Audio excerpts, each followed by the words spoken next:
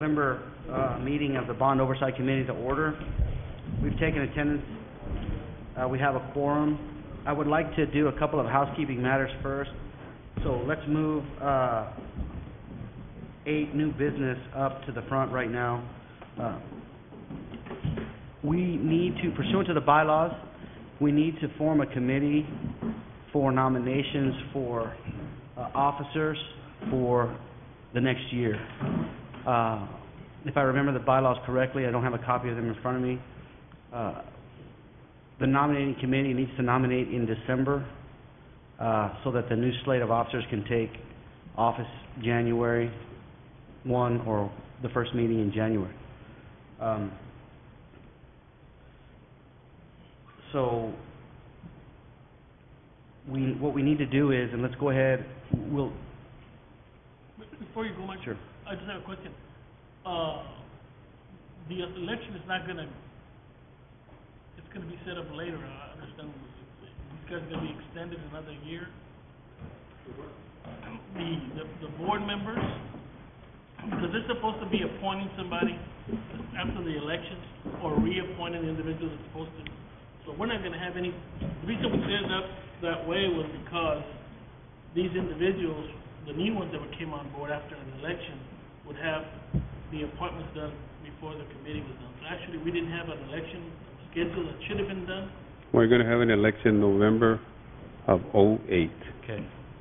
The bylaws, however, that was for tenure on the committee itself, not for tenure as an officer.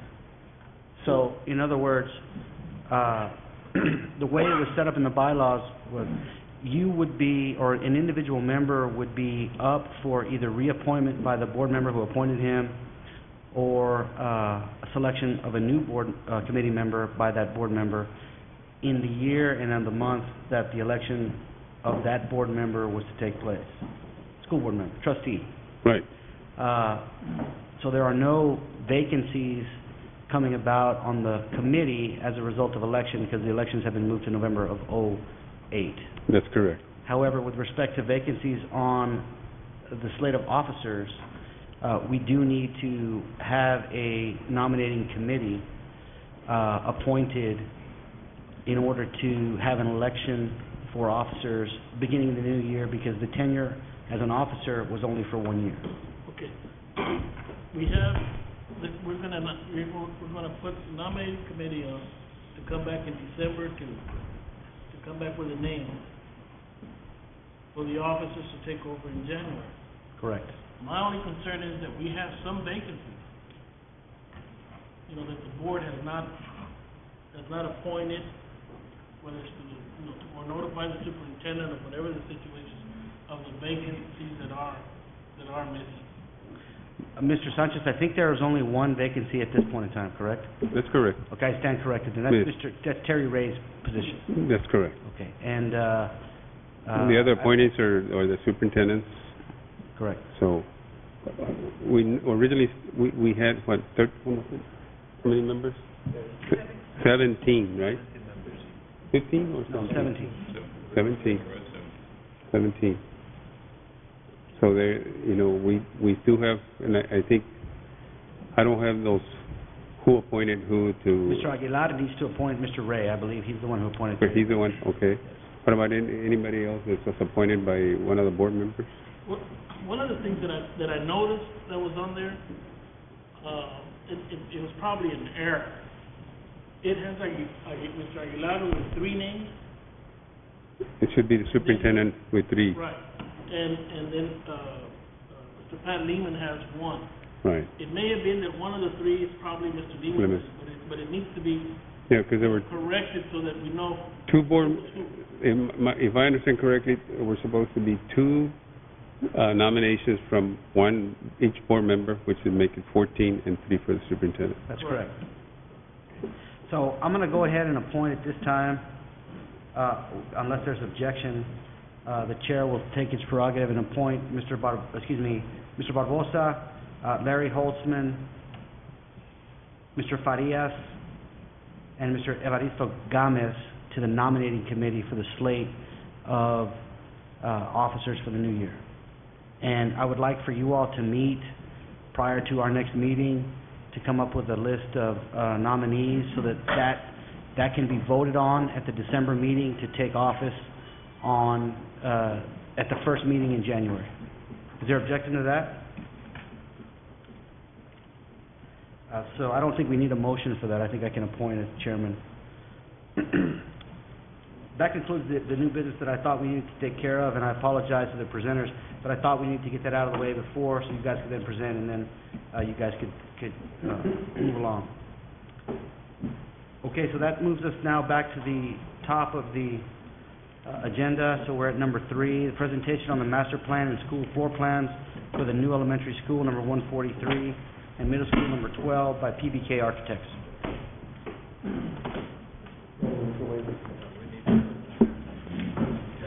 I was going to mention that.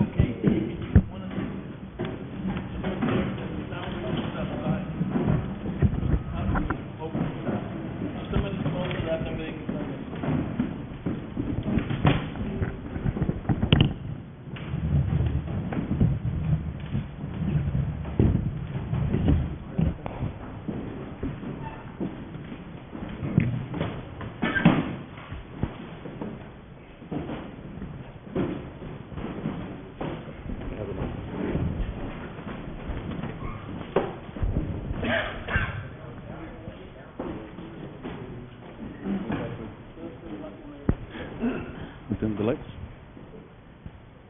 Test. Can you dim the lights, Richard? You can get started, Eli.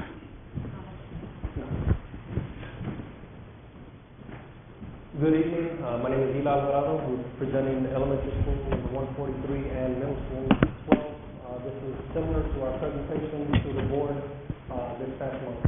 I want to thank the committee members for allowing us to present this evening.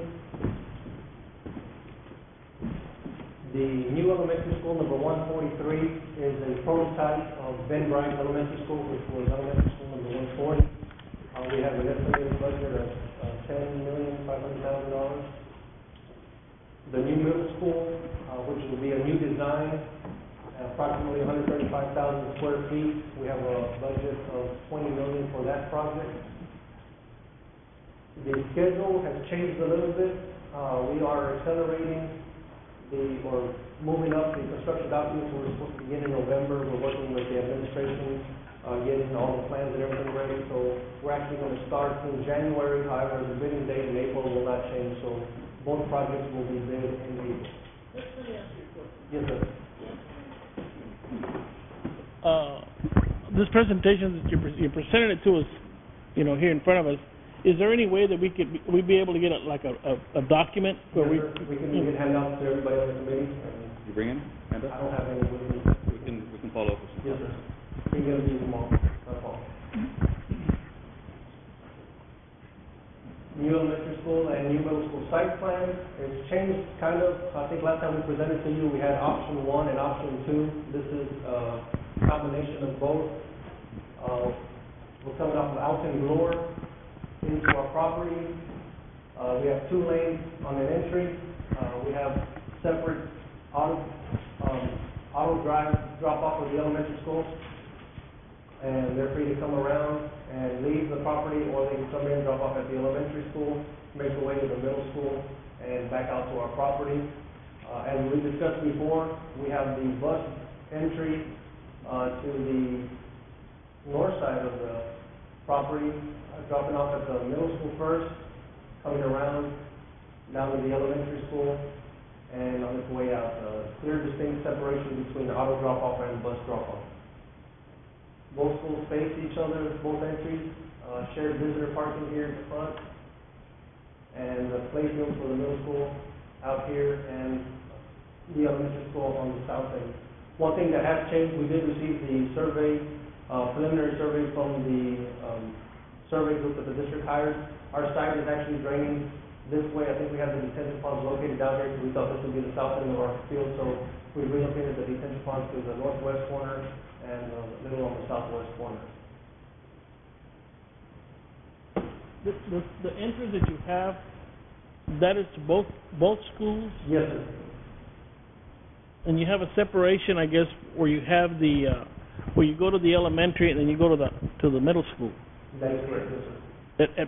At what point is that where we had Yes, sir. there? Right now, what we're gonna have fair gates here, that way we can get people off without some door, if they need to make a turnaround, not really wanting to come into our property, they can turn around and come back out. But the gate system is the entry for the elementary school. At this point, if they don't have any, children at the elementary school, they can proceed forward, go to the middle school, and come back around and out.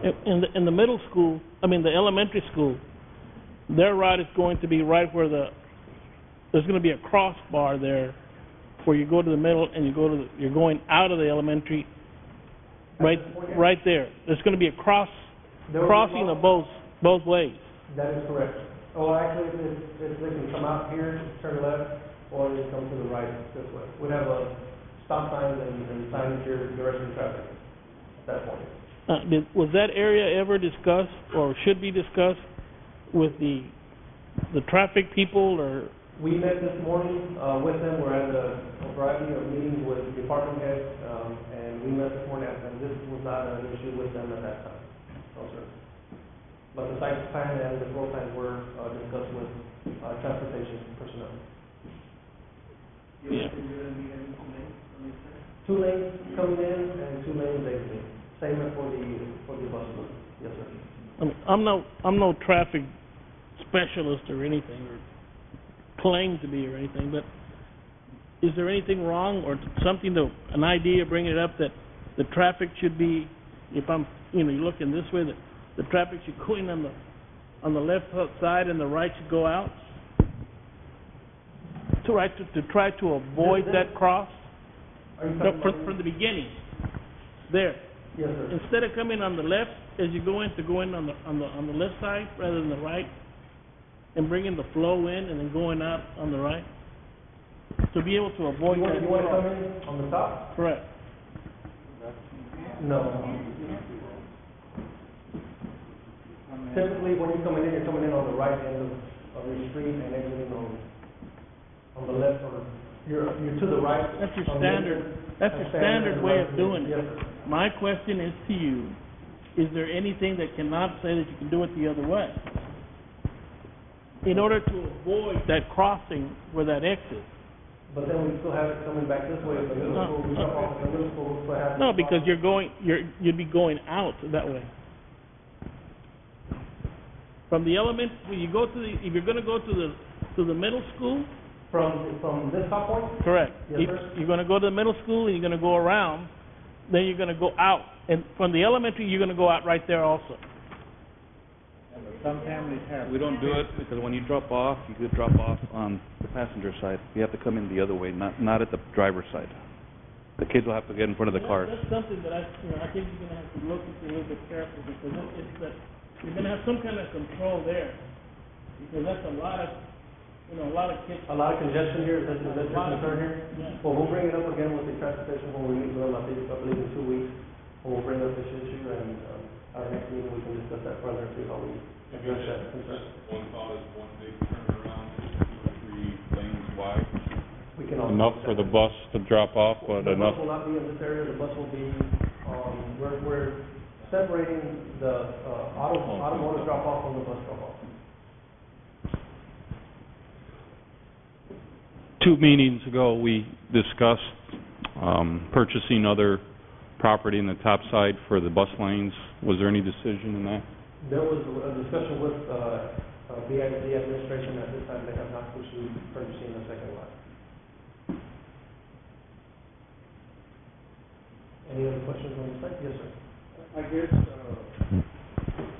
when you have the school, I guess, at the end of the school day, and you have a lot of traffic that is exiting on FM 3248, is there enough stacking room, or how does it work for other schools when they're exiting? Does that work pretty good as far as all the traffic? I believe there's a cutoff here. I believe the south portion of the property, students coming from this area are going to be housed at an existing elementary school. So most of our students will be from the north side and the east side. So they will all be coming in at this point and exiting to the right there. Also, TxDOT will be developing, out in Brewer, it will be extended to, I believe, 4 lanes. They're gonna have a median placed in the middle of the 2 lanes on each end. And, we're gonna actually have, trying to get a traffic light at that point so we can control access in and out of our property. And if that's the case, would it make sense there at the mouth of the entrance or the exit that would be maybe extended to 3 lanes instead of 2 lanes? Yes, sir, we can definitely add a right turn lane or. Just to increase the traffic flow. Yes, sir. Thank you.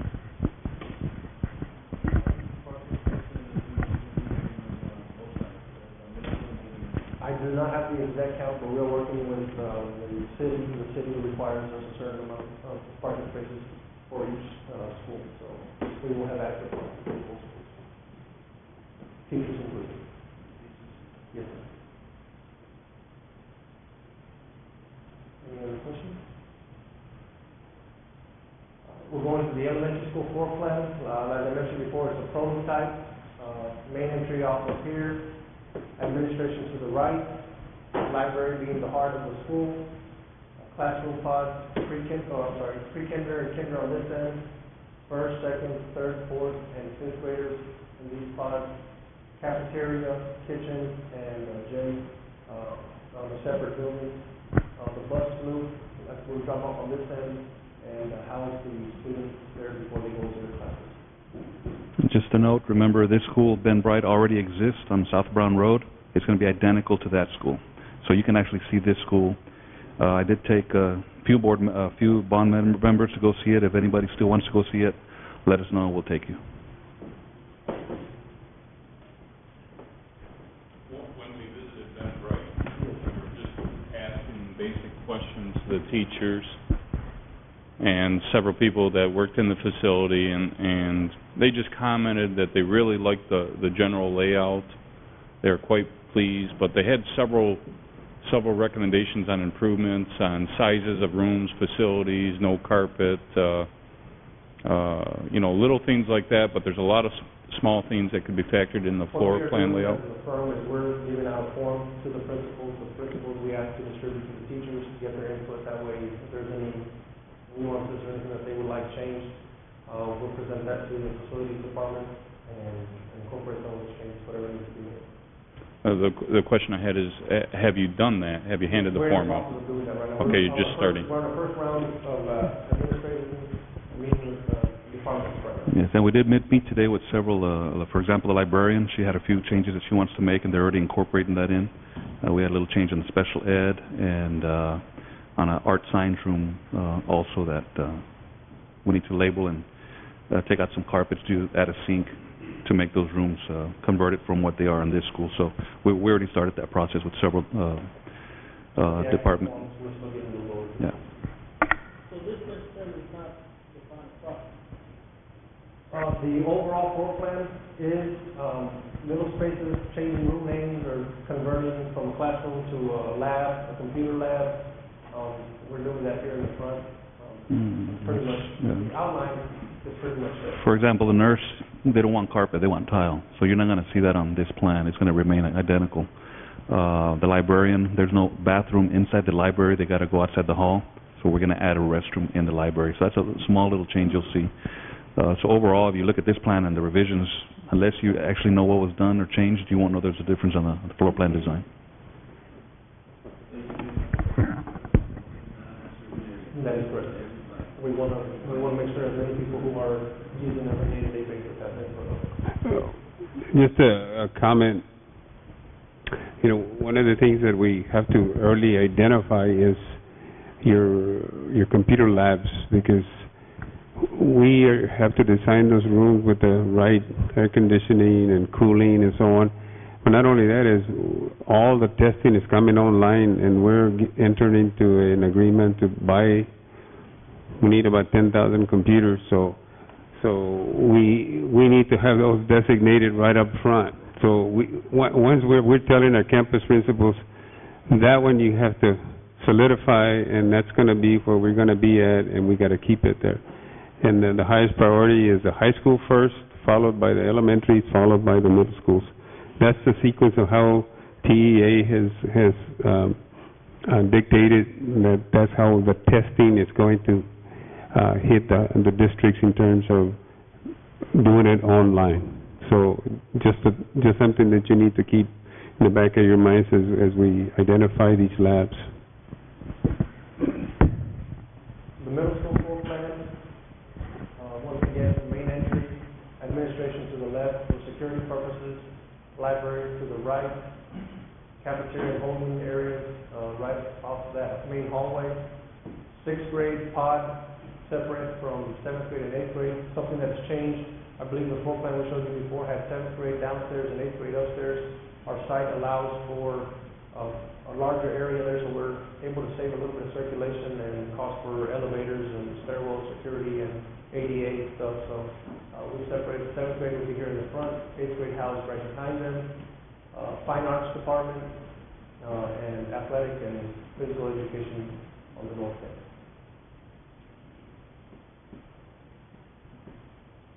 Something that we also worked with from our last meeting are a couple of elevations. The first round, I'll show an elementary school and middle school, how they relate to one another. This is a little more contemporary look for the elementary school and the middle school. Then scheme B, a little more traditional, the elementary school, the middle school, and finally a little more modern, elementary school and middle school. So it's something that we're still going to discuss. We just wanted to give you all a look to see how they could relate one to the other. And with that, we'll open it for any additional questions or comments. That's right, in the front, we have a lot of sheltering for when people drop off to be picked up from weather, but in your CAD file there, you show any of that. Are you taking that out? Yes, no, so it would be on the floor plan. You can see a little bit there in the front. It's not dictated as much, but we'll get back to the floor plan. We're keeping the same walkway. Auto drop-off will be here. We can shelter underneath the canopy into the front of the school. And on the middle school, I believe we will have a smaller canopy. We'll also be adding one by the kitchen, right? And also by the kitchen, the cafeteria for the bus drop-off. Mr. Alvarado, over on Ben Bright, when I visited it, I noticed that they had some kind of a lightning arrestor system on the building. Lighting protection? Lightning protection? Yes, sir. Is that going to be incorporated in this one also? Is that needed in this area? Every school that we've done has been requested from the school district, so we are incorporating it. It's just one of our standards. Okay. We incorporate that in our project. Thank you. What is that? Lightning? Little metal towers up on top. That they'll shoot the lightnings down to the ground, like a grounding. If the administrator had not requested it, do you think it's required to have it there? We, as a firm, we do it as part of our standards, so if it's not, we would recommend it to a district. So in our case, we think it is. And is it built high enough for flooding? Yes, sir, we're working with our civil engineers to get it. You know, the safest place our students could be is at school rather than at home. I mean, that's the way we're building the shelters. Now we're building with the specs for windstorm, because otherwise we can't get insurance. So these new facilities are being constructed in that manner. Further, we need shutters and things of this nature. So they're being built solid, and strongly recommend those rods, whatever it is.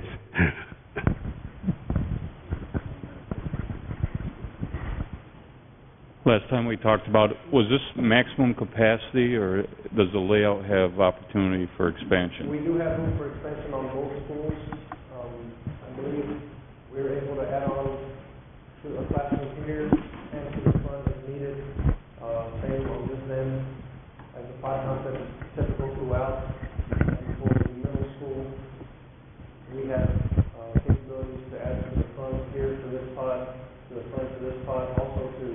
here, and, basically the perimeter allows expansion. Just a reminder to the committee, the reason we're building the school, so we don't have any additional expansion. We want to keep them at 750 and below 1,000 on the middle school. So even though the architects are leaving it ready for expansion, we hope that we continue the construction program such that we are reducing the enrollments and bringing the relief that we need for, we got to get away from having 1,100 kids at an elementary, and that's one of our primary. So we're building campuses not necessarily because we're overpopulated with students. We have overcrowdedness in our campuses, and it's kind of, we're rearranging the furniture, okay? And there is some growth, but mainly we're rearranging and bringing a relief to Iturria, to Ortiz, to Stillman, you know, in that area. That's what we're building over there. And everywhere we're building our campuses, we're going to bring really needed relief. So that's behind, one of the thoughts behind that. And of course, the growth of the community, they're building homes there, so we want to have community schools. So that's some of the thoughts behind that.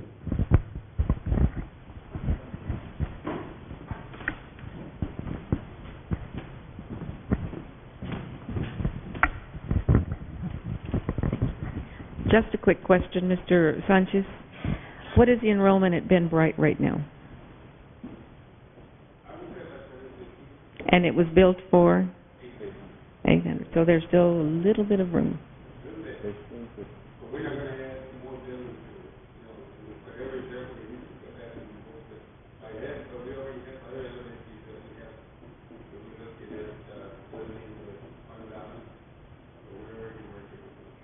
Okay, so you're still planning on this new elementary school at about 750, 800 students. Good luck. On the middle school and the elementary, we're going to be equipped to the highest technology at the library? Yes, sir. Okay, that's the future, and especially for the kids to come. That is correct. I believe that we're trying to go wireless throughout the campus, both campuses, but doing the testing, we have to be hardwired because we're not allowed to test on the wireless. So The elementary as well? yes, sir. Awesome. Excellent. No further questions. We'll go to the second architect,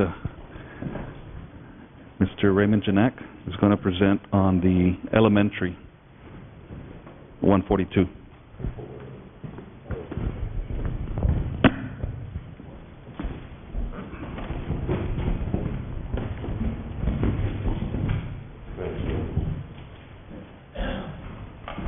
Is this working? Do I have to do it? Is it working? Yeah. Okay. This is Juan Mujica from our Harlingen office.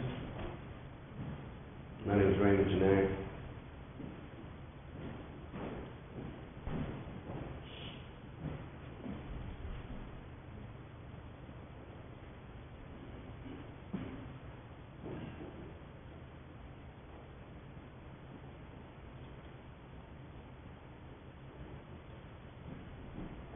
Okay, this is elementary school 142. Can y'all see? Okay.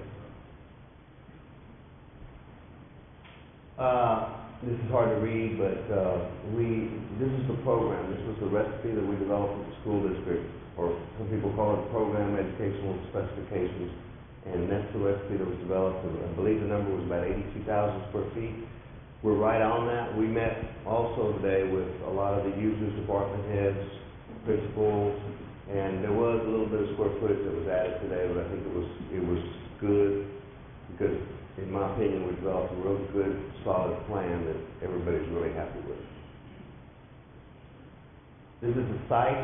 There's nothing on there right now. There's railroad tracks along here, which is going to be developed into a boulevard, I believe. Maybe do that. But the houses are coming. I mean, by the time the school's built, the houses should be built all around there. This is just an early version of the plan, of the schematic. The library is centrally located, and this was not our first. We worked real closely with Mr. Tapia and the users and the administration, and developed this plan so we could separate the grade levels here, here, and here. admin as you come in, and dining, so parents and or buses could be dropped off. Typically, we have the dining right next to the buses, in an elementary school. However, we understand this school is going to be very low busing, maybe 1 or 2 buses, maybe. Special ed buses. Special ed only, okay.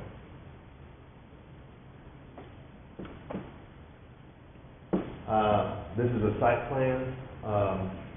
We have a high level here at the library, and the dining, the entry, and then we have the mini gym located in fairly close proximity to the academic wing.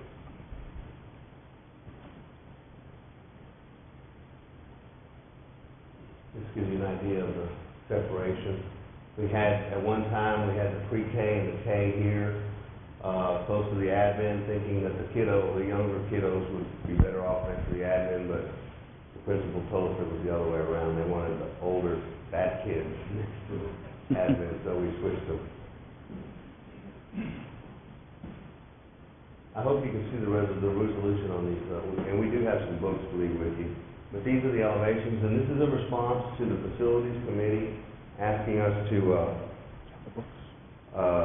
try and come up with some regional architecture that had some contemporary elements to it. I don't know if any of you've seen the McAllen Convention Center that we did. I think that's a response to that, which has been very successful. And we've also developed some 3D renderings here for you. This being the drop-off canopy, the entry, academic wings. The books that we're giving you, we don't like to hand them out before, but everybody doesn't look at the screen. But the resolution on the elevations is much better.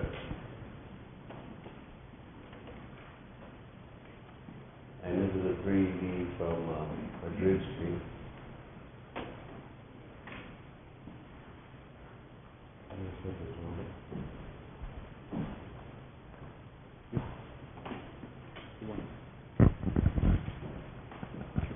Give her. Well, it's in the book, I know, but if you go to the next to last page, we have the schedule on there. For some reason, it's not showing up on the presentation. But we worked with the superintendent and the facilities committee. The school district wants to stagger the bids. I think your high school bid's like in February or something, and they wanted us to bid. It's right there. Okay. We're going to be bidding in March, April, which gives you plenty of time to have this built for the following school year. This is probably a 12 to 14 month job, including inclement weather, and that will give you plenty of time to move in and have furniture moved in, etc. And that's it. We're pretty far along with the design, so we're going to pick up all the changes. We've met from about 9:30 this morning to about 4:30 with all the folks. We've tweaked it pretty well. So this is the design development phase. As soon as we get this completed, then we'll be going into the working drawings, which is plans and specifications, and go out to bid. So, any questions?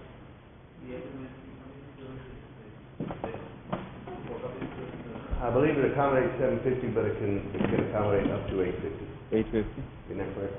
At 100% capacity, yes. You had a mini gym.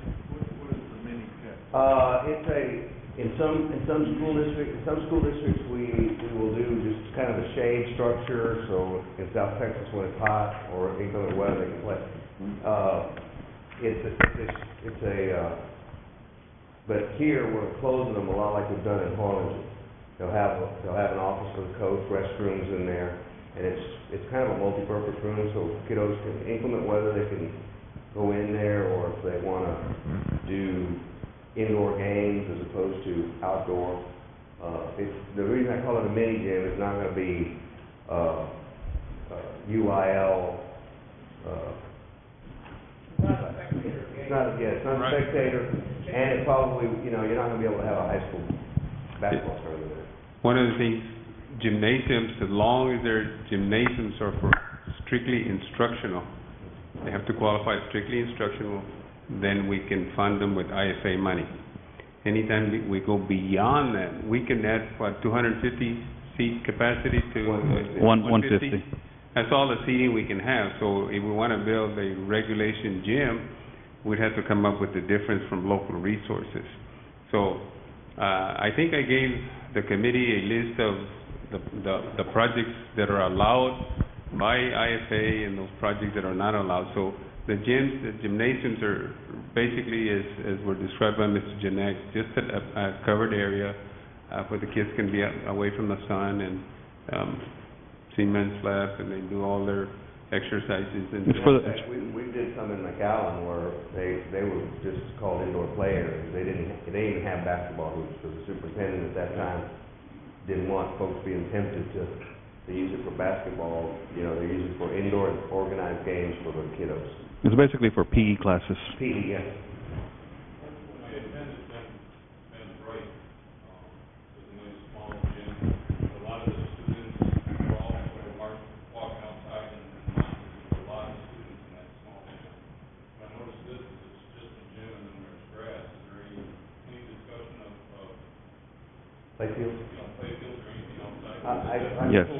Yes.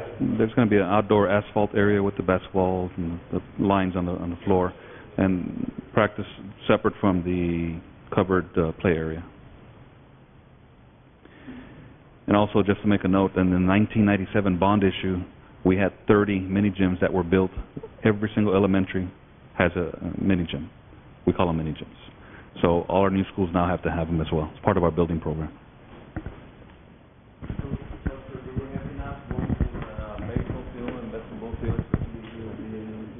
Yes, there's 16 acres here, so you're only seeing about a fifth of the site. You can have playing fields.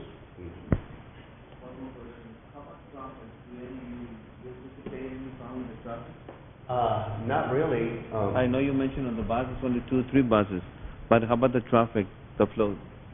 Well, you really have as good a situation as you can get for an elementary school, because you have 2 streets to access off.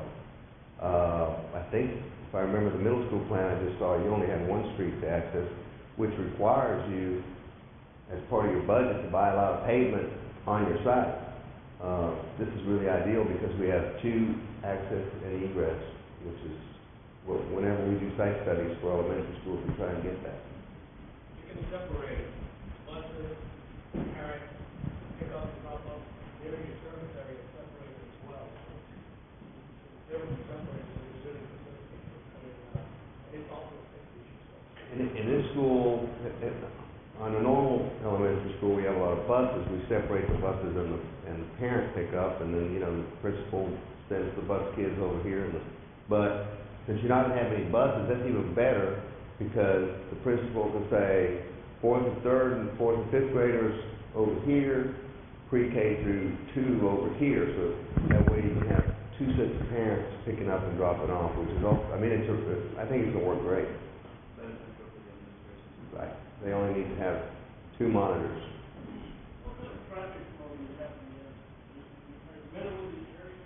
I've been to the site.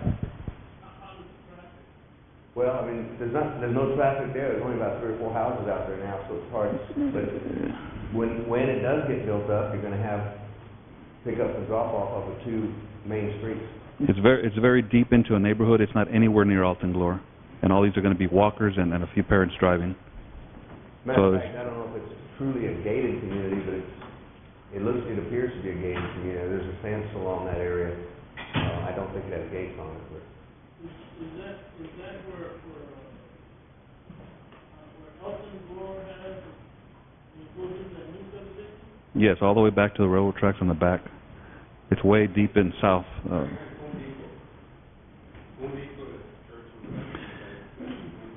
On the other side of the track.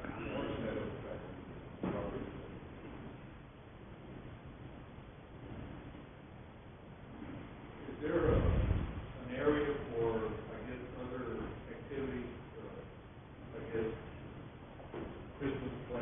Oh, yeah, the cafeteria's gonna have a stage. That's the old, that's the manually drawn one, but if you see in the upper, where it says commons, where the two M's are, that's the dining area and there's a stage. Okay, so you'll be able to have PTA plays and Christmas plays and that sort of thing. Well, just to take it a step further, this room, I can't read it, but I believe it's music, right? Right, it's music. And then we use that, because first of all, that's where the music folks will be coming out, and they can get to the stage without having to go through the audience. Or if you have a play, the kiddos can get in their costumes right there, and then come to the stage without having to go through the audience. You know, you've seen elementary schools where the characters actually have to come through the audience, so it's not a real big surprise in the open curtain. And a lot of the schools use their mini gyms for activities and events and meetings and things like that.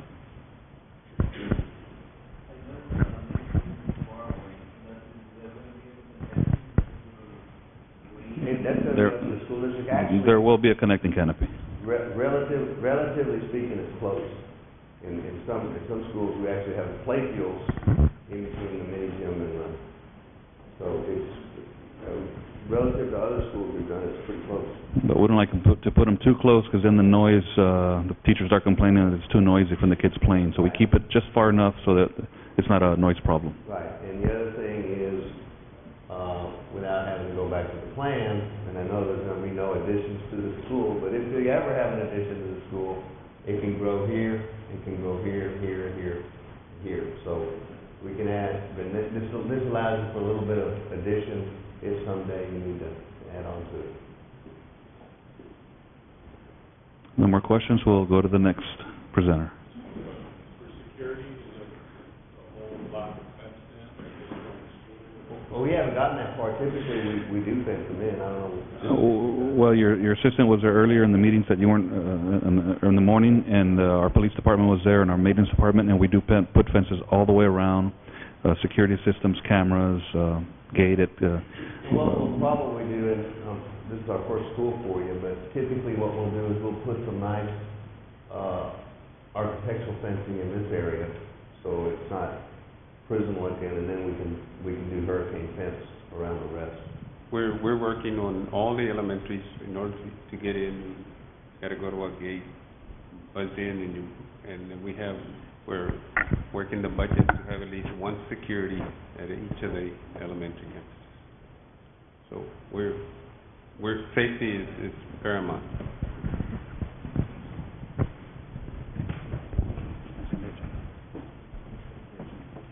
Anything else? Thank you very much. I just want to say, if there's any comments on the design or the elevations, this is the direction the facilities committee asked us to go in, and as you can see, we've developed 3D models, so we're going to proceed with this architecture. Okay, thank you. The next presenter, thank you, Mr. Janek. The next presenter will be Mr. Stanford Knowles. We have also under the BOM program, wing additions at Hudson Elementary, classroom wings, and classroom wing and library addition at Villanueva Elementary. This is the first time the classroom wings are going to be presented to either the bond committee or the facilities committee. So you'll be the first to hear these presentations on these small wings.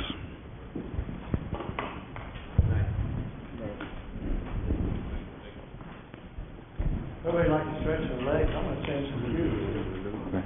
Take a moment. Yeah, I want to hand out those drawings. You want to take a... Some drawings. You can take a look at.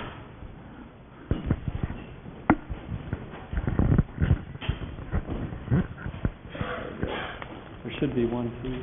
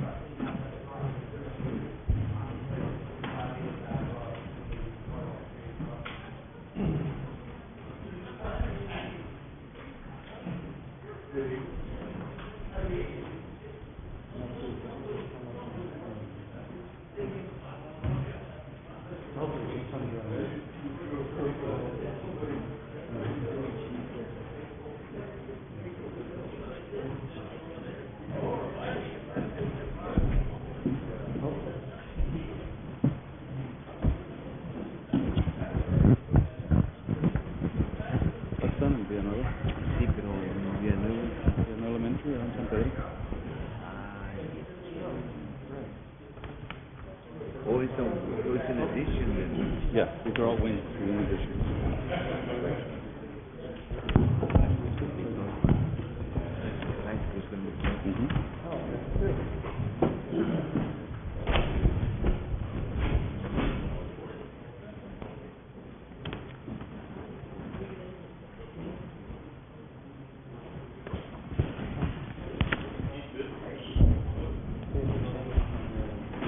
This is only Villanueva, right? You guys touching some other plans? I'm sorry? There's two again.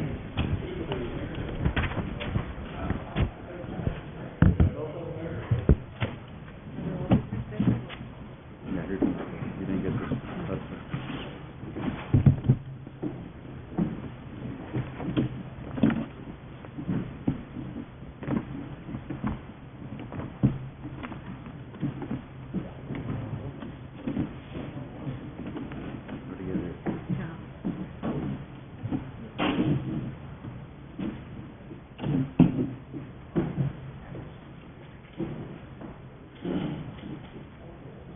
The beginning phase is, if everyone's ready, the beginning phase is Villanueva. And we started with the elevation.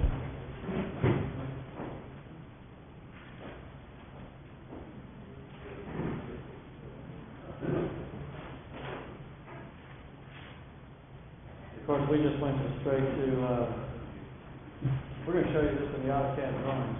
We can actually make changes if we will. Part of what I wanted to show you was in looking at this, the actual two bottom elevations. This particular elevation, which would be considered the active front from the school adjoining, I'll show you that in a moment. But I wanted to show you this first, in that it's a long, narrow building, as you can tell. This is actually the front. And from your picture that you've got there, it's probably a lot better than what I'm showing you here. But the question was whether we go with stucco on the front of the building, or do we actually use limestone, which is what the new classroom wing additions are using. And I say that for two reasons. And if I go back to the other file here,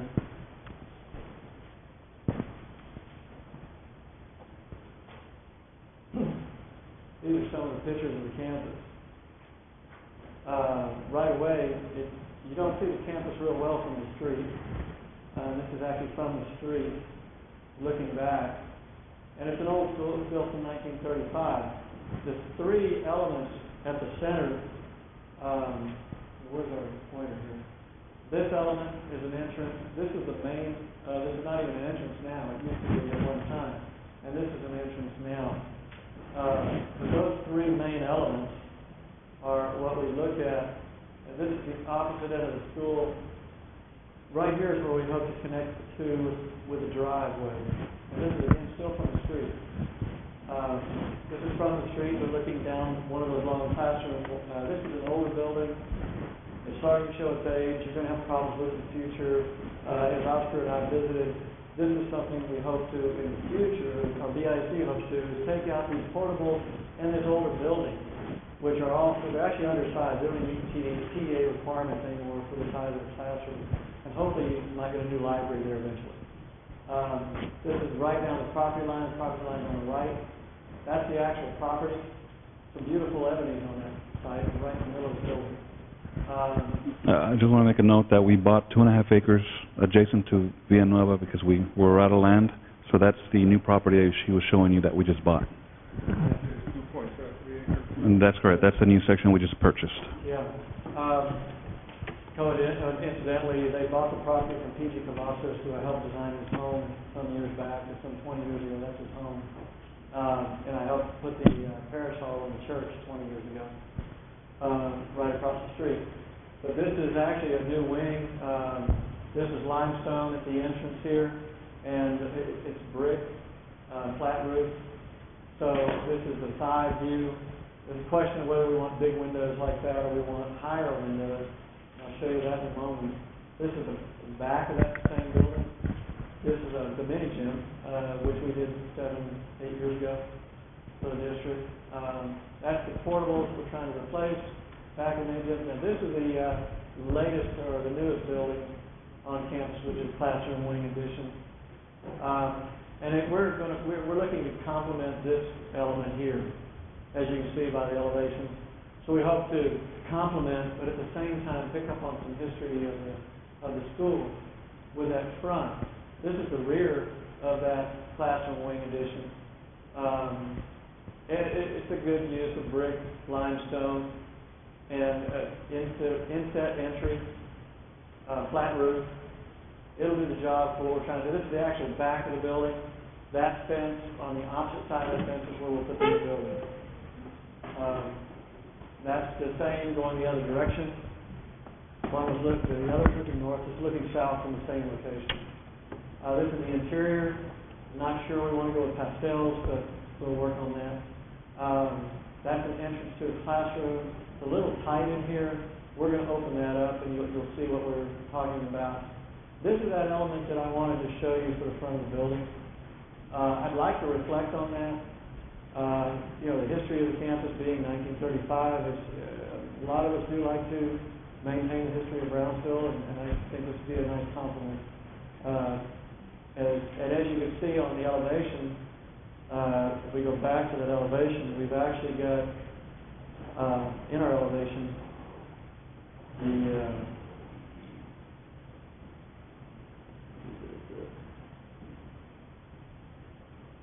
I'll go back to that other one. We've got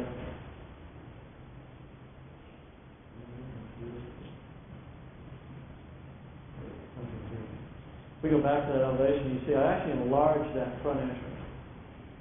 And this will actually be the library. Now, with that said, what I'd like to show you is a floor plan. The second page, I'm going backwards from the site, actually. Why don't we go back? Should we? I don't know if you want to see it from the site or from the. Let's go back. Let's go down to the site. This is actually the site. The blue line outlines the additional property that was purchased. The survey we got was only a part of the campus. The building, the old building from 1935 is down here on the bottom. There's actually should be an insert in there. We're looking to add parking at the front of the building. I'll zoom in here a little closer.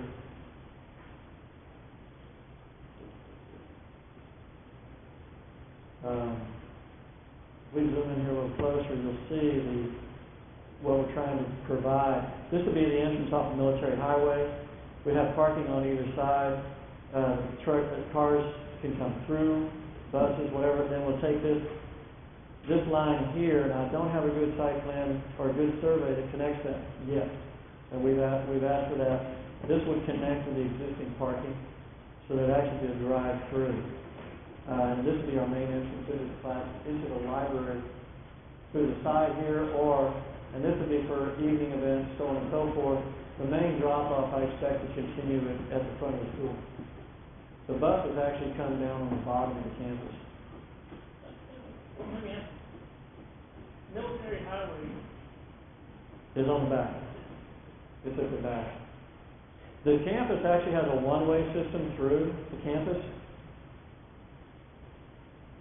There's actually a drive that comes through here, It's a one-way drive. They're supposed to be for buses only and staff parking. Military Highway, they come in from the old Military Highway, which is this street up here, and they actually exit onto the new Military Highway. So new Military Highway is here at the back. The school is actually oriented to the actual old Military Highway, which is some, 50, 60 years ago, that they changed, or was it 30 years ago, I guess it was. 50, 60 years ago, this was the front, that was Military Highway. Okay? Now, some 30 years ago, they moved Military Highway here. So there's no real traffic on the old Military Highway? No, sir. They try to avoid traffic on the Military Highway, only for exits for buses during drop-off, and they actually exit on the opposite side, enter and exit on the opposite side of the campus. The public drop-off for children from automobile traffic is on the old Military Highway, so there's very little traffic. So we don't really have a traffic problem. Which is in the town of San Pedro, little community of San Pedro. Yeah, which is growing in leaps and bounds. On that layout, what specifically are you adding? We're adding this building in white. The one-story building that I showed you, which is the latest building that's built, is right here. I'm showing you on the campus here. This is the new building. It's 12 classrooms. It has a science lab, a computer lab, a restroom block, and then this is all the library with their. This is a multi-task room. There's a restroom off of that room. There's the librarian's office here. Let me get into that file. And the expansion is covered exactly how many students or? The expansion covers how many students? We've got 12. Let's see, we've got 12 classrooms. So 12 classrooms times an average of 25 students per classroom. These are all second and third grade is what they're looking for. Yes, sir. Is this building going to replace those 8 portable buildings? That's the intent. Are they going to be removed from that? Right now, the campus has some 463 students, I think. They expect that to be increased by 100-fold every year for the next 5 years. Is that correct, Oscar? Yes, we'll get rid of all the portables when we open this up, but I already know that they may want to keep 2 or 3. So eventually we're going to have to build another wing because this school is very small and that area is growing really large. Either that or we're even talking about some little bit north of this community building another elementary school when this one starts outgrowing its small site. It's got a very small campus. That's the intention. To replace the portables, yes. So the strategy right now is just to add a wing, but has not been a master plan for future expansion. Our instruction is a wing only and some parking in the front. Beyond that, this is our task. We're going to a smaller job. So the idea is that if this school is going to continue growing, ideally it would be nice to have a little bit of a better master plan. Correct. Well, we have 2 newer classroom buildings, and we have, of course, the older existing building, which would be in the front, which essentially would be administration. As explained, we would like to complement the oldest building, which we expect to stay for historical reasons, and it's a good administration building, and complement the 2 wings that have been installed. On your question on the master planning, we have worked on that.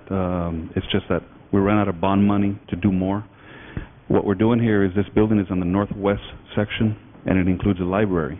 The library is way on the opposite side of the campus, which we don't like to do. We like to have the libraries in the center, so everybody has equal distance access from pre-K to 5th grade. But we don't have room to build the library anywhere in there because there's a whole bunch of portables and little wings inside the middle there around the courtyard. So I already talked to Mr. Knowles that when we're designing this and keeping in the thinking of the future and the master plan, is that this wing here, if we're designing it in a way that this library, when this wing is done and we take out all those portables from the interior of the school, in the future I want to project a library like we did at Vermillion a standalone library in the middle of the campus where it should be, and then this library is going to be converted into 3 classrooms, or 2 classrooms on either side, which will gain 4 additional classrooms here. So in a way, this is a temporary library, maybe here 3, 4, 5, 6 years, but when we get new monies for the new library, we'll convert those to classrooms and master plan that. We also, once we remove an old lunchroom, double portable, we plan to expand the kitchen, which is the dining, is only half of what we really need. So we've thought about that over 10, 12, 15 years, but after this bond, when will we get our additional funds? I'm drawing a line right here in the middle. If you look at this, this is actually set up. By the time, if we extend the corridor, we can, you can see 1, 2, 3, 4 classrooms. Those are actually larger classrooms. Because of the requirements from TEA on the library side, those classrooms would equal the science and computer room. So they're rather large, they're nice classrooms. And then, of course, the offices here and whatever, those could be for other purposes. But we do have plenty of room for 4 good-sized classrooms in the future. This is a second option that we provided for the library. This is one we did. We have a checkout. We have 15 computers here. This is a glass wall. There's actually a reference table here with 4 computers. And this is an open area where we actually have an AV set up. So we have a screen and an AV above the ceiling. And this is a library workroom, which over here you call another type of name. We've done this already 3 times for Los Fresnos School District. And it's worked very well. We're very happy with it. We just finished the Real Elementary Library in Olmito this time. What is the budget for this project for your design? This particular one is, 1.3 on Hudson and 2.2 or 2.4, something like that. Yeah. Mm-hmm. Yeah. So this is only, it's 2.2 for this particular campus. So when you do the expansion, is it just internal wall work, or are you going to have to seal finish BISD addition in the future? Is that all taken care of? Oh, no, when we add 4 classrooms here, it's basically wall, yes. It's very easy interior work. Being a library, it's a big open shell. It's really nice.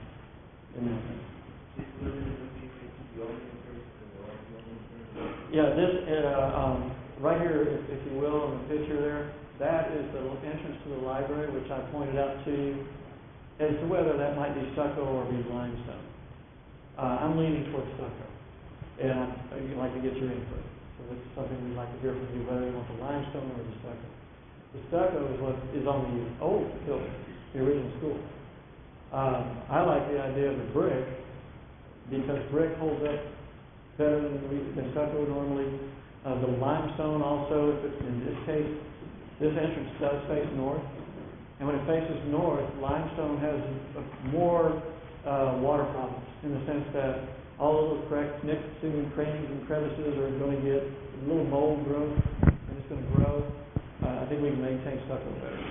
Okay, guys, we are in a tight time schedule. We need to move on because you got another school to present, and then the next architect has 4 schools to present. So let's try to wrap it up. He'll be quicker than me. I'm sorry, Mr. Wilson, to get this moving.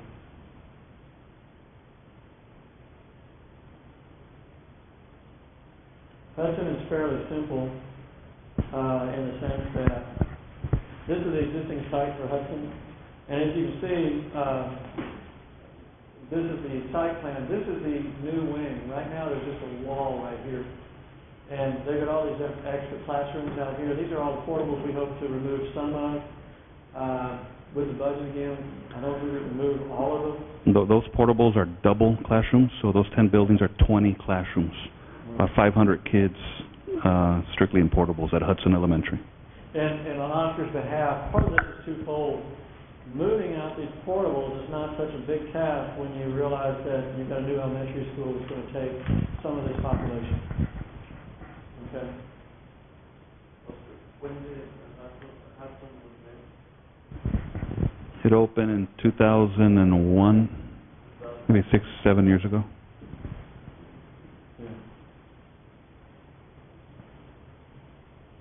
Yeah, my colleague and team member, Calvin Walker, designed Hudson. So we're using the same plan layout. Unfortunately, he couldn't be here. He's doing a new school in Monterey. You have in the handout, look for the one that says Hudson, and that's the one that he's showing you right now.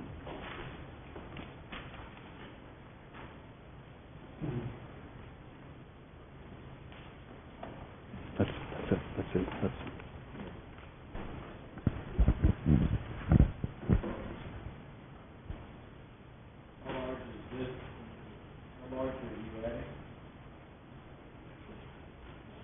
How much are we adding? It's 9,200 square feet on this wing. And you can see, actually here, you can see the wing in relation to the entire campus. This is actually turned over. This is the way the plan was given to us. The north is on the bottom of the page. I'm sorry?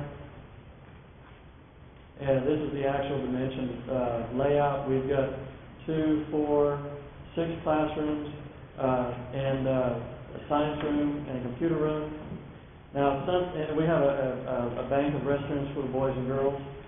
The existing building stops right here. We wrestled with there's a transformer right here. We did talk to PUB, they're going to help us. We thought it was going to be a major cost, but it's not, so we're going to keep this plan the way it is. And it works very well.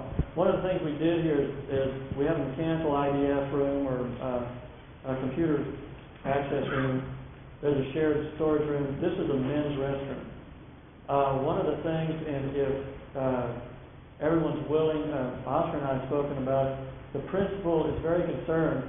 Here in the middle of the building is a teacher's lounge. Right now, this is, and you'll see the last page is actually in your handout, shows you the existing restrooms. There's actually two fixtures in each, the men's and the women's restroom. It's the wrong campus.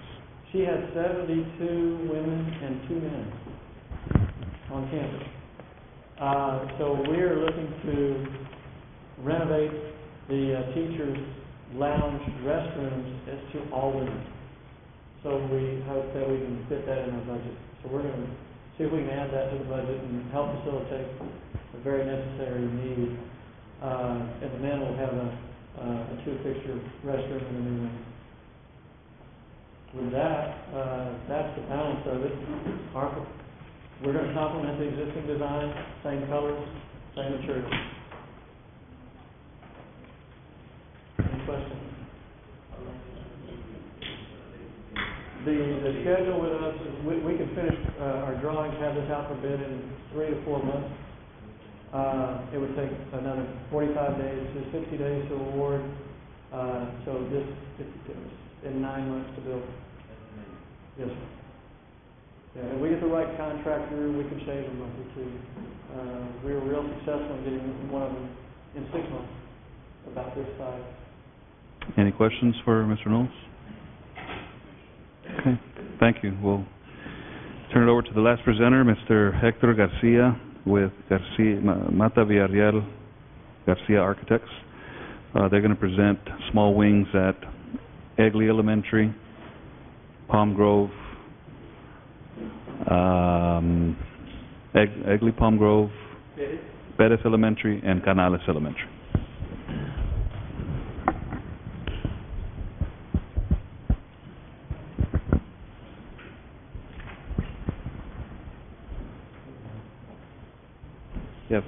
You have handouts? Yeah, they don't follow the program, but I do. But I did bring certain. The other one's already on.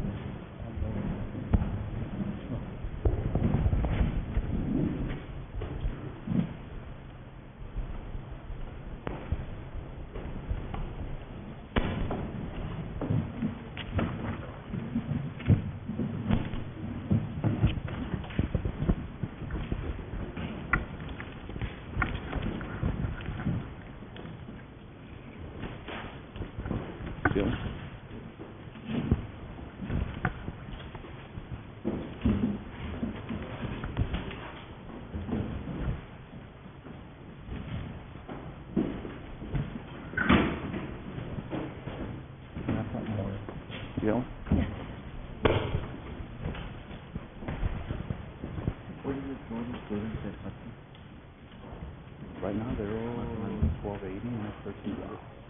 12? And by building the addition, you're going to release or create more students? By the addition, we can take out 5 of those double portables. Okay. And then when we build, there's 2 other elementaries we're building out of local money. When those open up, it'll go back down to 800.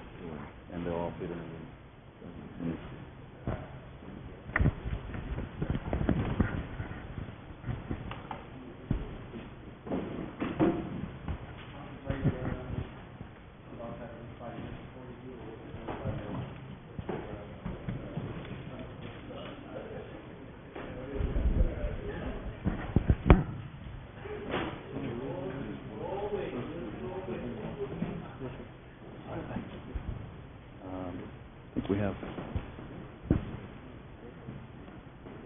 Okay, my name is Héctor René Garcia, and with me is Christopher Collins, and our additions that we have for the individual schools, it might be small, but we hope that once you see them, they'll have a punch, and that the completed product will give a new direction to each one of the campuses that's been neglected for a while.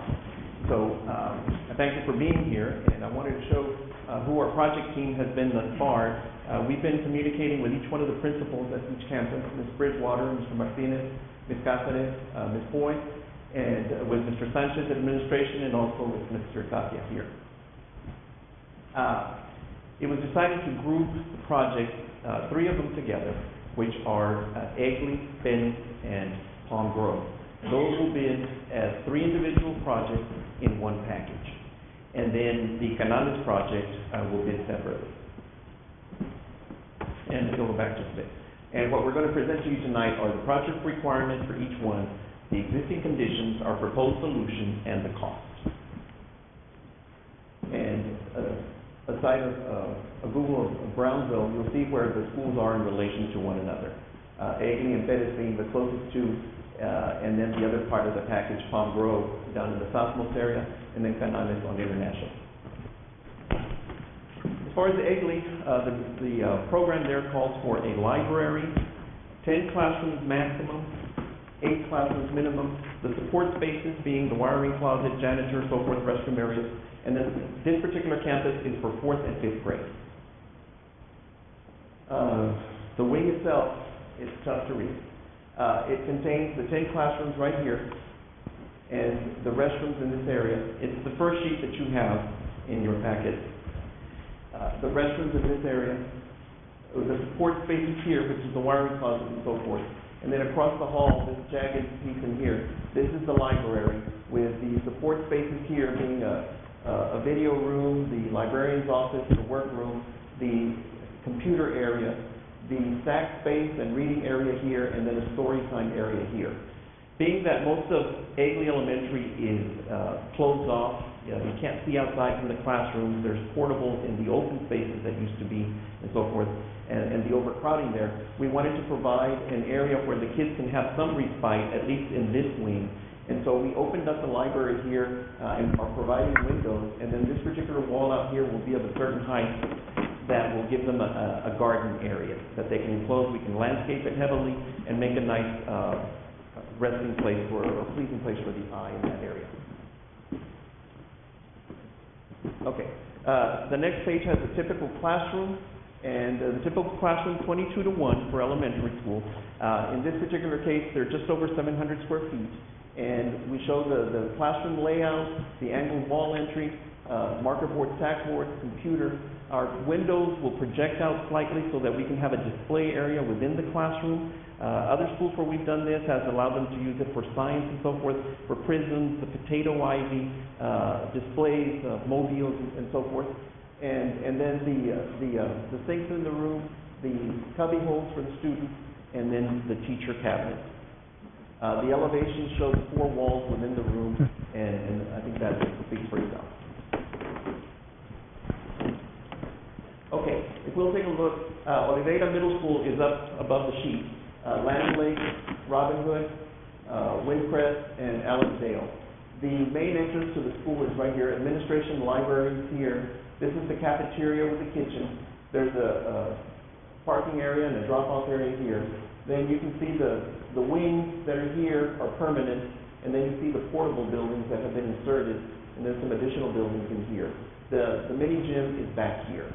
So the goal was that, in meeting with the principal and administration, the goal was to set the new wing in this area. Okay. So we've laid out the classroom wing here to where the classes would work off of this long canopy walkway here and attach. And being that this is 4th and 5th grade, we would place them here and then place the restroom areas and then the library in that space. Mr. Tapia had some concerns. We've addressed them with the principal, and we showed her different options, and this is the one that she selected that would be the most beneficial to her campus. Now, the reason we also shaped it in this way was that future bond issues or future growth in renovating this campus, that this is the wing that we're doing, that there would be an early childhood wing placed up here, administration. We would bring in the parking and the drop-off off of Robin Hood in here, get everything away from Oliveda, establish a new cafeteria kitchen here with the delivery area off of Windcrest, keep the gym here, and then as the wings were replaced, instead of single-loaded open-air wings, we would have a double-loaded corridor. So eventually, this corridor here would be the main hall, and the entire campus would be indoor. So that's the goal, that a master plan that you can... And all the buildings on the left would be demolished. And the buildings in here, Oh. yeah, and to the left would be continued demolished as the campus would grow in this area. Here's some shots of the existing. You see the walkway, the concrete columns, the concrete block buildings. All of the windows have solid plastic, just translucent panels on them. These, I think, were built around the middle to late 70s. Some of them earlier with the concrete columns, and then the block infill. And then this is the kitchen area, the service drive that we saw. And basically, this is the front door. This is what faces Oliveda. So as things are replaced, we would like to give the front of the school a better look. And so being that we're working with that, we have a dark brick, and then there's a hodgepodge of materials out there. And so we chose the dark brown brick that's out there as our theme to try and keep some relationship and complement what's there and say, well, you know, we're tying to what's there because we don't know how long it'll be between phases. So we're using the dark brown brick as access, and then we're using the block, of which there's block there, in two forms. We're using a smooth face block of a certain color, and then we're proposing a split face block, which would give it some texture as well, especially along the bottom here. As you see the bay windows out of each room, and then the accent with the brick, the entryway here, this is the library portion, and then you see the screen wall with the landscaping that would be above it. And then we would give it some massing by putting in some 4-inch block every I think 4 feet. The detail around the windows here, which bring in quite a bit of light into the room and also allow for projects to be placed in there. And then the library allows for the shelving to put around the perimeter wall. It opens up the middle of the room so where the librarian, whether she's one or she has an assistant, she can scan the whole room without having to leave her post. And then the windows that would look out into the courtyard area in here, and then also the structural tree that we designed just in front of the librarian's desk as a focal point. Bettis Elementary, the requirements there were also a library, 6 to 8 classrooms, the support spaces, but this particular one would be for early childhood, pre-KK area. The layout is very similar to the one you just saw. The change being that the restrooms are between the classrooms. There would be a small restroom between each room, and then they also have the sink that would help keep the drinking fountain, and so it's a self-service classroom in that area. The library is very similar, the only change there being that the principal requested a research room as part of that configuration. Typical classroom. Okay. The bedded site has its problems as well, or restrictions. With Scheidler Drive here, Rockwell, and Renfro Boulevard over here. The main entrance to the campus is here, the principal's office, library, the cafeteria, and the kitchen, laid out very similar to A. And then you have the classroom wings in here, once again with portables and other permanent buildings placed in between. The mini gym is back here. Currently, what you've got for playground area is this triangular piece in here, this being a ditch that goes all the way across, this being a district warehouse area, and then he's got this shaded pavilion here on this asphalt area at the front of the school. Mr. Martinez's request was that we try and accommodate the building in here so that the play area here was not altered. Okay? The administration agreed to look at that and allow X number of feet to accommodate the building in here from the warehouse property. Now, this is just, we received the survey last week, and that will be the next slide, but we had just Googled it and placed the site on here to see how we could accommodate and what would fit and how it would fit. And so that's where we're running into some area of concern. If you'll go back one more. Okay. This being the warehouse here and here, and then this being the classroom wing. Next. Okay, here's the classroom wing and the two warehouse areas here. We have to stay 30 feet away from each of the buildings. So if this is 30 feet up to this corner, and we're 30 feet along here, parallel to this one. But as you can see, the corner of the building down here is right on edge with the ditch. So we haven't met with administration yet on this particular one, but we will have to look at either recommending that they go with 2 less classrooms with their minimum, because this contains their maximum, and if that might be an option, or if he wants to relocate the library. You know, those are things we'll need to discuss in committee.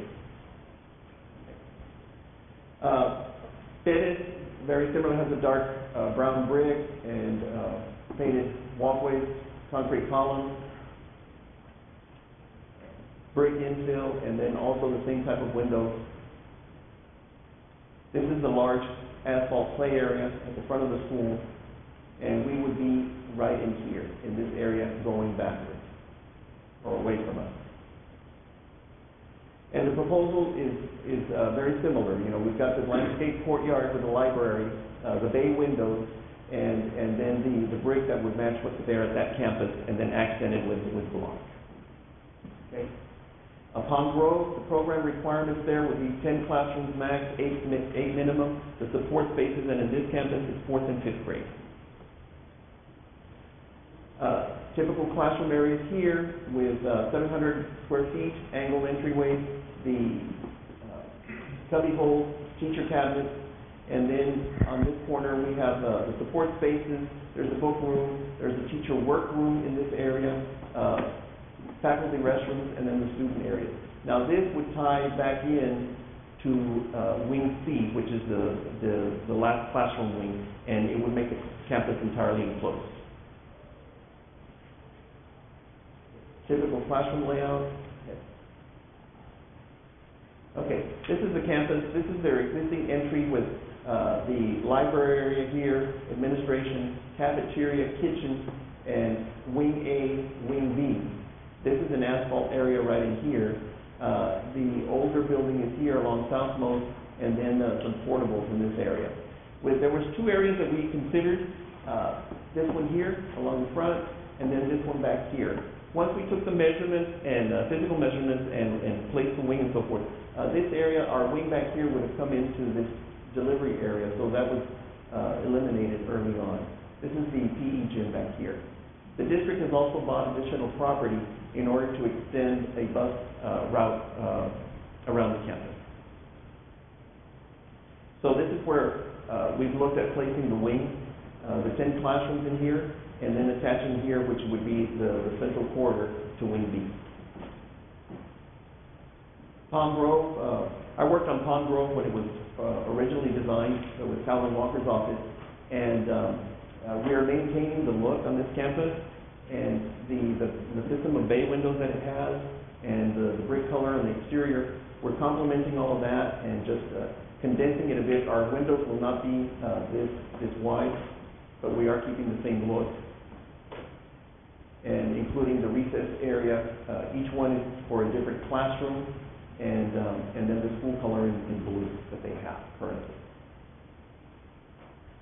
Dollar-wise, I've broken down the cost estimate. This was budgeted at $120 a square foot, the project, and what I've got here is 3 versions. We have the one where each school gets their maximum in classroom space, which is 10, 8, and 10, and that one comes out to $5,250,480, and at that point, it puts me basically $30,000 over budget. If we go with each one, the Egley campus and the Palm Grove campus getting 8 each, which is their minimum, and giving Bettis their maximum at 8, then we are about $441,000 under budget. And if we go with the small one for each one, which is the 8, 6, and 8, then we would be roughly $677,000 under budget. So those are items that we're going to have to review and see what's going to be the best fit for the district. We had discussed that we would draw the minimum as a base bid for each one of the campuses, and then the 2 extra classrooms as an add alternate. Okay. Canales Elementary School, I have 2 sets of program requirements here. On this particular one, this is what the principal at her first meeting was her main request, that we have 30 classrooms, 2 computer labs, a science lab, and 2 special education classrooms. And the support spaces would include an assistant principal's office, teacher's lounge, and it was for pre-K through 5. And this is done. Okay, so then once we put in the dollar figures and laid out a plan and so forth, we saw that would not meet the budget. So we scaled back, and what we can meet is 20 classrooms, 1 computer lab, 1 science, 2 special education classrooms, the support spaces, and then pre-K through 3rd grade. Okay, on this particular plan, over here to the, let me borrow that buzzer.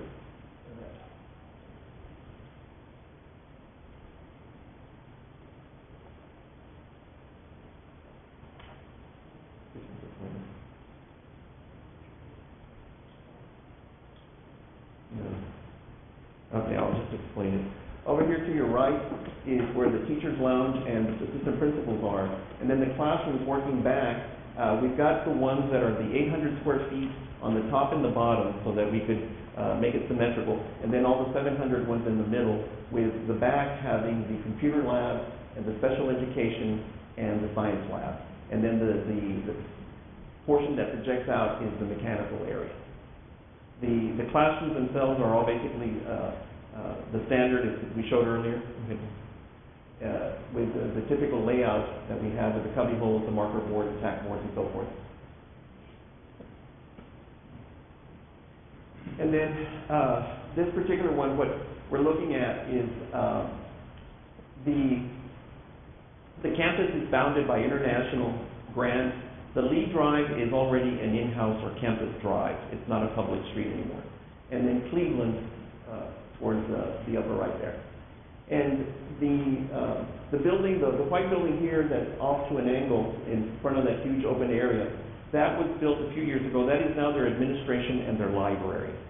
And the little building in front of it was, or is, the nursing building. The other areas contain, the long rectangulars contain the classroom wings for different grade levels, and then the larger block here near Cleveland is the cafeteria and the kitchen. The angled wings down here at the bottom are all barracks type that are on concrete, and those are scheduled to be demolished. Now, those are not a part of our contract, but we are looking at that long term as to how it would affect the campus. There are some smaller buildings that you see on below Lee Drive that angle differently, and those, the principal has asked to keep those, and she said that they would use them for storage or music, other activities that she needs to house. But the remaining, there's a lot of large mature trees in that area. It's a very nicely landscaped area, so we want to make use of that eventually. And we plan to create a master plan for this as time allows. But the parking area down here for the faculty, and then the parking areas towards Cleveland, currently the bus and the parent drop-off is along Cleveland. They do not enter the campus. Okay. Our proposal is to put the 20 classrooms and the support spaces behind the main administration building for control.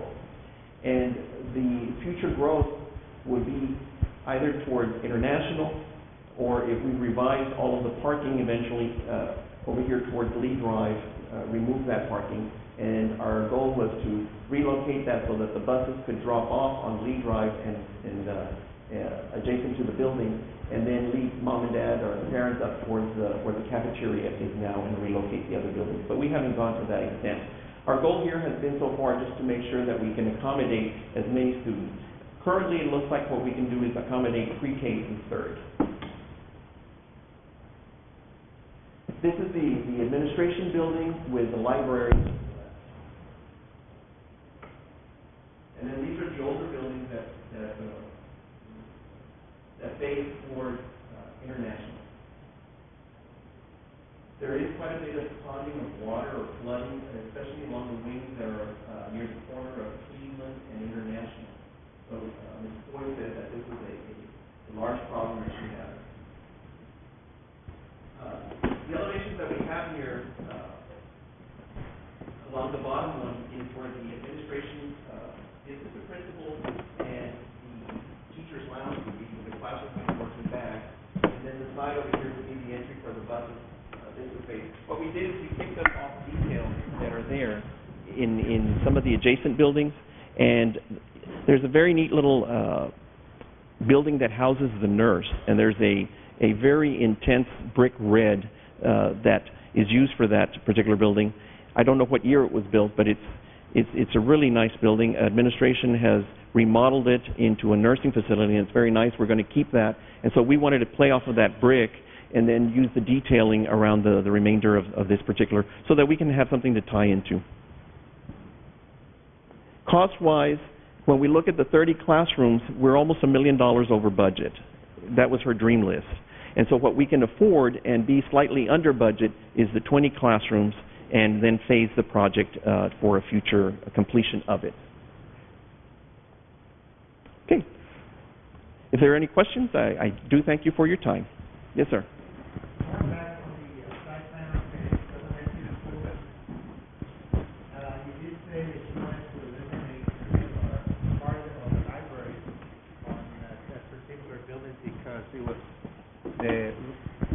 The rear portion of that building was too close to the drainage.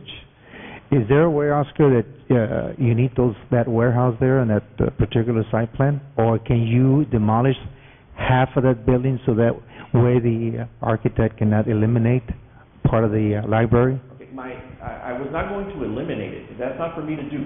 But I said that we could relocate the library. One of the things that we had discussed was that we might increase the existing one. I don't know if Mr. Martinez would like a new one, or to increase the existing one, but it was either relocate the library if he wanted the classrooms there, because he's insistent that the classrooms have to go there. Now, if he's okay with relocating the library somewhere else, we could look at that. Now, that would increase costs, and now I have two separate buildings on one site, but that would be up to him, or the option of deleting 2 classrooms in order to fit that, but keeping the library. Do you need those warehouses there, Oscar? They've been there for a long time. What are they? What's the storage center? The facility, and I don't know if Chris, if you can go back to it, we have a Rockwell warehouse that is used by our fixed asset and textbooks department, and we're not planning to demolish that anytime soon. The rest of the building that's there, it's an old maintenance compound that has they have some gravel and cement and sand. They do welding and fencing, and those are the facilities that we are going to take up about 1/3 of that property. Do you have a pointer, Hector? What about the other one? Or that works with the other laptop? No, that worked. Can you help us out here with the pointer? Yeah, with the laser.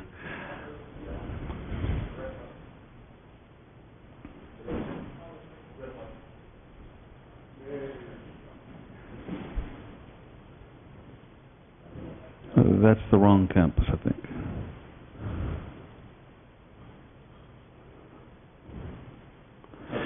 Right there. The white building is the one that would stay. Everything below it, underneath it, is really just a bunch of junk. It's not even a true building. Surprised how it's even stood there. So we are going to demolish about a third, maybe even up to a half of that area below the white building. The next slide, please. Yes, so right there, just left of that new wing that's proposed, we're going to take up about 30 feet to the left, right there where he's saying, we're going to demolish that. So it'll fit.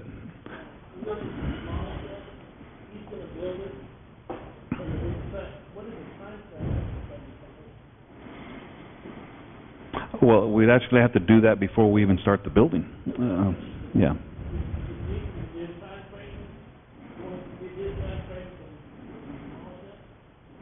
Yeah, we were looking at possibly including that in his contract, so whoever the general contractor is, he'll be doing the cleanup and staging. The good thing about this, and it depends how our budget is, if not, we're going to have to get maintenance to help us or a contractor to get in there beforehand. But the good thing about this thing here that we like, one of the biggest problems, no matter how small a project we do on any campus, is it's a very big inconvenience to the principal, and they're always complaining, and the safety fence fell down, and kids are going in there, and there's sand blowing, and contractors are looking funny at the teachers, and I mean, we get all kinds of problems no matter what happens. So we hate being inside the campus.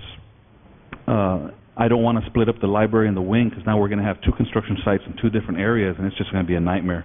And the workers are going to be going back and forth, and kids cutting through there.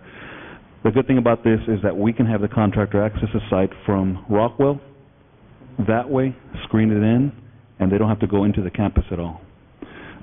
So we are going to have to be coming in through there, and a lot of that stuff that's being demolished are not really buildings, they're just little block walls where there's sand for the maintenance department to use, so it'd be very easy to clean it out. And there's a cedar fence. The whole building, because we have that white building, because our maintenance department has nowhere else to send the welders and fencing crews. That's where they operate out of. That's a future, a year and a half down the road, we're going to be building, if the board approves monies for a warehouse, to relocate our central warehouse and maintenance department behind the main building, where our board meetings are in the back. Not this board meeting, but the following one, there's going to be a budget taken to them. It's going to be 15 to 18 million, somewhere around there. We don't know if the board's going to say yes or no. If they say yes, then we're going to hire an architect to design those buildings, and I would say in about a year and 3 months to a year and 6 months, we can move to those new facilities. In those new facilities, we'll have room for the textbooks, and then we can knock this whole, and those maintenance shops there will also go to the new campus, to the new complex, warehouse and maintenance. So once that happens, it's very possible that within a year or a year and a half to 2 years, all this on the left will be demolished and just be given all to the new school.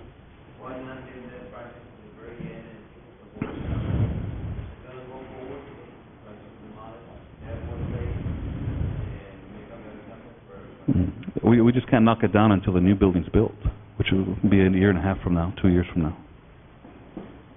We knock this one down, we have nowhere to put all the textbooks.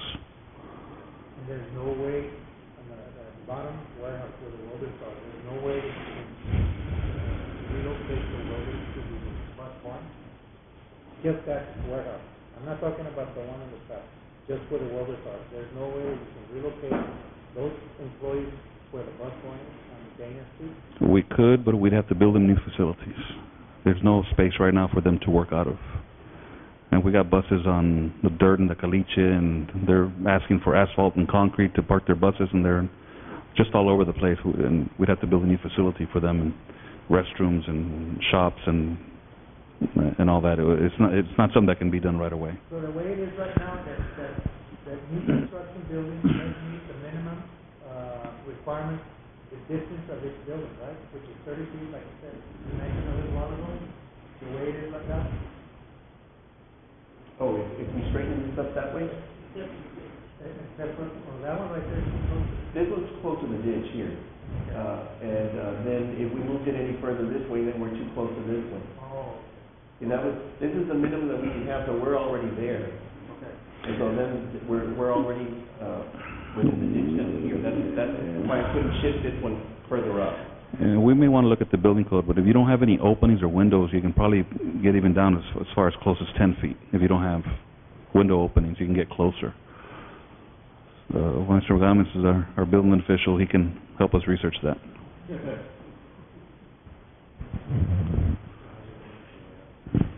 You want to demolish the warehouse? It's going to happen, hopefully, but it probably won't be till about a year and a half from now. But I still think we can accommodate this wing in this area. We didn't want to go up in front where the big playground area is, because the principal says that's the only playground area I have. Please don't take my playground away. So we're pretty much stuck to this area. There is no other site. Down at the bottom where that little mini gym is, that's their little playground right there. You can't even get a vehicle or nothing in there. It just doesn't work very well. And that's where we are. Any other questions? Yeah, I believe on Egley and Perez, you have the zigzag design at the end just for aesthetic looks and landscaping, but I think on these campuses, I think the whole goal is to give more space and provide improved facilities for the students, and it'd probably be better in my mind just to square it off, save on the material, you get more space, and you could probably do some simple landscaping, and you still get more room for the students and the faculty. We have met the requirement here in this space. Yeah, but when you do that zigzag design, there's costs involved, and then you said the landscaping, and I've heard from some people we talked to that, they're real tight on budgeting, maintenance, and cost, and they're down to, very few people to take care of the campus. And even when we were at Ben Bright, even the landscaping wasn't as well taken care of as you think it would be because, people are tight on cost and et cetera. So maybe just something to consider. We will. We'll put a pencil to that. There's no other questions. The bond committee can resume back on their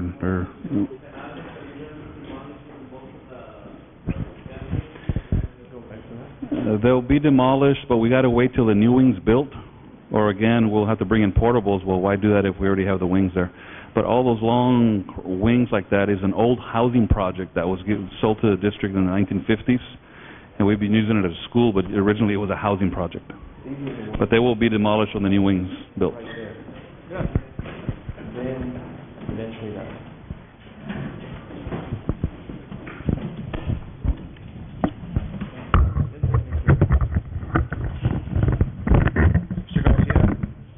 Mr. Knowles, on behalf of the Bond Oversight Committee, I want to thank you all for your work with the existing schools. We sometimes lose sight of the fact that it's probably a more difficult task to keep the historical aspects of the schools that you're adding on to, and the children who go to those schools will appreciate the hard work that you put into it. Thank you very much. Thank you.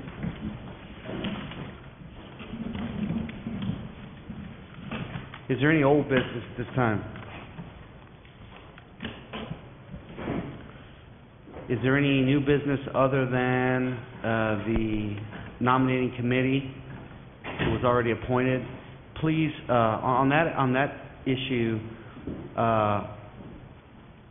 Mr. Vice Chairman, if you would lead that committee, and if you would please make sure that you have that you meet and have a slate of officers by the end of this month, so that the agenda will reflect the nominees from the committee, and so that we can vote on that at the next meeting, which will be the first Thursday of December. You want the names to be? I don't know if we need the names on there. I just really, I kind of misspoke. What I meant to say was make sure that you coordinate with Mr. Tapia's office to include the voting on the nominees that you have selected at our next meeting. That's probably a better way to do it, unless you think otherwise. Anybody have any comments with respect to the nominations for new officers?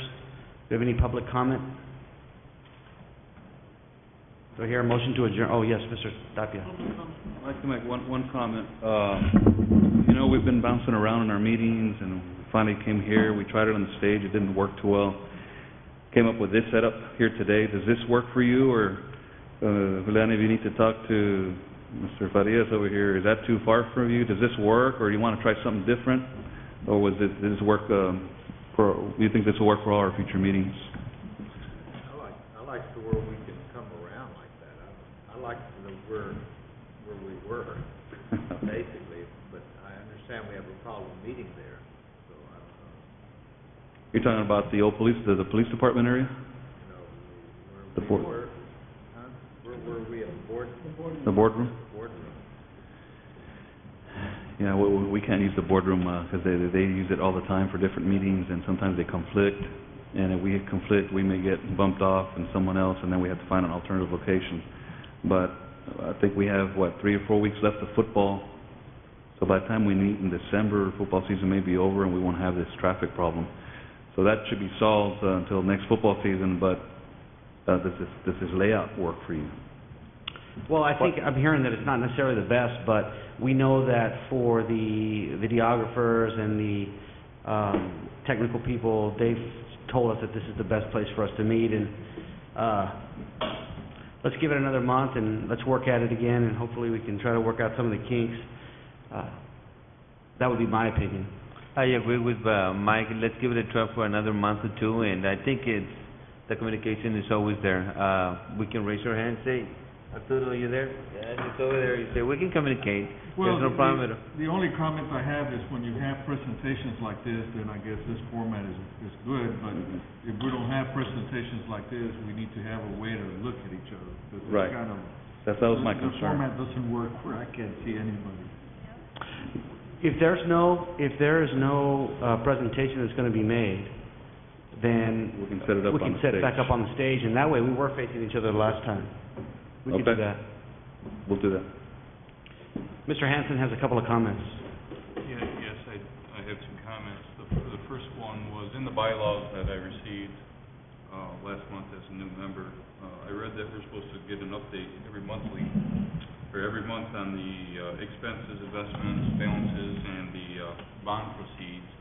I did get copies of what was spent to date as of June, and I did know some of the architects was showing what their budgets are and what their estimated cost would be for different options. But I think it would be good, or at least I'd like to make a request if we could get a monthly one-page overview, or at least for each of the propositions that were approved, a general summary of what's approved and spent to date, on the land, on the contracts, and et cetera. That's a very good point. As a matter of fact, prior to you taking your position on the board, we had been receiving monthly updates, I think, through July.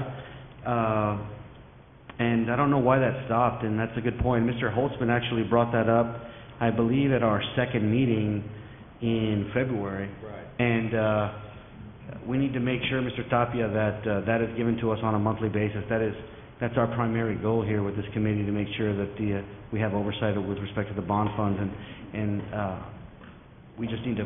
I want to reiterate again that we have a copy of all the expenditures to date every month for the meeting. Sure, and we were giving them to you, when we were developing the agendas. As you can tell, we knew we were in for a long meeting. So we added that on there. We're just going to add probably more discussion, another 40 minutes to the meeting. So we decided just to do the presentations, but definitely at all the following meetings, we'll definitely have them for you. And that's a good point. However, let me unless I hear objection from the committee, I think it's more important for the committee. You all did not necessarily know this, and so I'm not quarreling with your decision with respect to today's agenda. However, going forward from here on out, our overview of the expenditure of the funds is the single most important aspect of our function. And so if we need to cut something out, let's not cut that out. Let's cut another presentation out or something for future reference.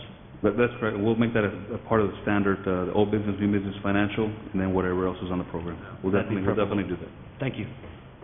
Yes, sir. My second comment pertains to maybe the next meeting, if we can cover. I noticed we we've covered propositions 1, 4, and 2 in the last couple meetings, and the largest one, which is high school number 6, proposition number 3, the $50 million bond. I noticed some review in the board meeting last month with the trustees, but I think it'd be good if we spent a little time as a group on that one and really review and update on that project, because I think that goes out for bid in probably February, March. So it'd be good to really spend some time on that one instead of going quickly through it, because I think that's probably the largest project we have to take a look at. All right. Get that on the next agenda. Mr. Holtzman?